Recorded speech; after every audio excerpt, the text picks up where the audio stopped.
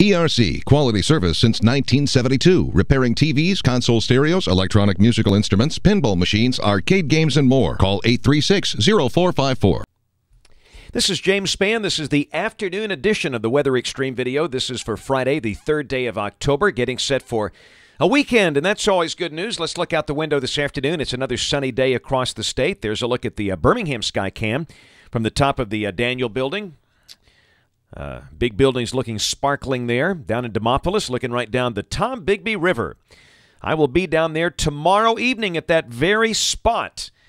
Every year I am the MC of the annual Miss Christmas on the River beauty pageant. I've been doing that the first Saturday in October for a long, long time. Always enjoyed the drive.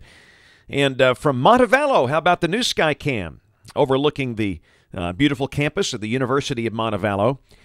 Up on the water vapor satellite imagery this afternoon, the pattern beginning to flip a little bit. For a couple of days we've had the western ridge, the eastern trough. Things are getting progressive, and that's going to be flipping over the weekend, and will be under the ridge early next week. Temperatures not bad. 70s over in North Alabama, 80s down south. Those are as of late morning. I'm doing this update a little early today. And awfully chilly up north, 40s over parts of Minnesota and the Great Lakes. Here's the QPF chart, the expected rain across the country valid through Wednesday morning of next week at 7 o'clock. And this is suggesting nothing here. The better rains just off to the west. Eastern Texas, Louisiana, Arkansas, East Oklahoma, western Missouri, southeastern Kansas. And the latest GFS tried to bring that rain in here now Wednesday of next week, as you'll see as we go. In the tropics, we've got a couple of disturbed areas, one that's around the Windward Islands and one over the northwest Caribbean. Neither of those showing any signs of organization because of harsh upper air winds, but next week the upper air wind pattern might be a little more favorable for some action down there, so let's not forget this is hurricane season, and it will be that until the end of November. Here's the GFS, the 12Z run, valid at 1 o'clock tomorrow, 1 o'clock Saturday afternoon. You can see the pattern beginning to shift a little bit as that ridge moves in our direction. Big trough builds in off to the west. We'll have a sunny day, a warm afternoon. Sunday, same deal. Sunny with highs up in the mid-80s, getting a little warm for this time of the year. And Monday of next week, there you go. Big trough off to the west. We are under a ridge.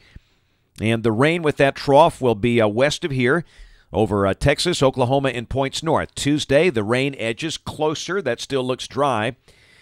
And look what the GFS does now. It brings in that trough at midweek on Wednesday, the trough axis approaching the Mississippi River. And if this is right, we turn wet on Wednesday. But again, you know what I'm going to say here. Let's don't change the forecast based on one run. The run we showed you this morning brought the rain in Friday of next week. Let's take a look at a few more runs before we jump on that. Thursday, this run moves the rain into East Alabama and Georgia. And Friday, a week from today, we go dry. So the consistency is not good in how the model handles the trough coming in, but it does look like there's an increasingly decent chance we might see some nice rain in here toward the middle or end of next week, and let's keep our fingers crossed for that.